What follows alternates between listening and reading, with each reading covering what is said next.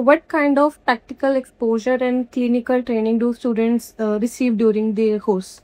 Well, they do have different kinds of internships. As you know, perhaps in Russia, there is the 6-year course of education when we talk about medicine. And, this is a very fundamental course because we're not divided into bachelor's degree and master's degree. We just do the full course so that at the end of your studies, you become a licensed doctor and you have the right to work as a therapist. So during the years of the education at our university, students go to different internships in different clinics and hospitals of the city.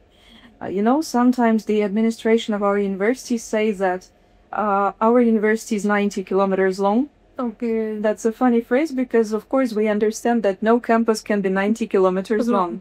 But as a result, it is completely true because on the one hand, we have got the main campus where all the main classes are held, but also we have got different clinics around the city where our students undergo internships.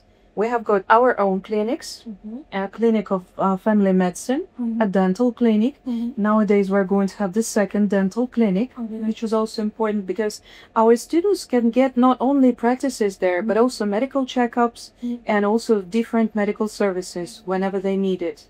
Also, all the clinics of the city, and Volgograd is really a long city, it's a big one. So all the hospitals host our students when we go for internships. For example, if a student has an internship, let's say in cardiology, he or she goes to one clinic. If it's an internship in pediatrics, to another clinic. That's it. Okay.